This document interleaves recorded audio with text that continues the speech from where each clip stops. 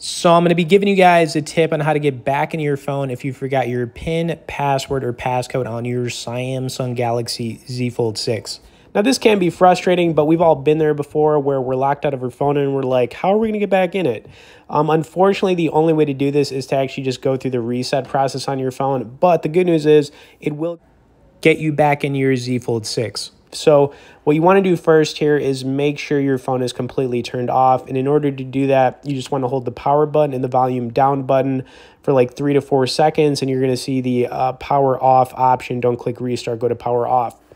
Now, when you click power off, you want to give yourself anywhere from like 5 to 9 seconds for this phone to completely turn off. Then, of course, when you do that, you're going to want to, once again here, hold the power button and the volume up button. Now, you're going to want to continue holding these buttons simultaneously until the Samsung logo appears. And then when it appears, you want to release the power button and continue holding the volume up button.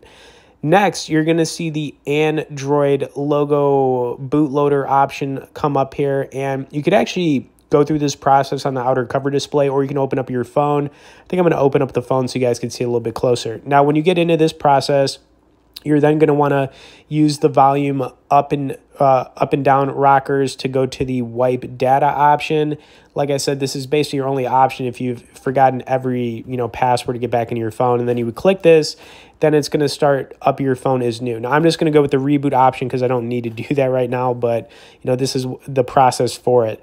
Anyways, I do hope this helps you guys out. I'd also like to point out that you can get on our Tick newsletter, where we send out 1 email a week on only the good stuff directly below in the description. As always, thanks for watching this, guys, and we'll see y'all in the next video.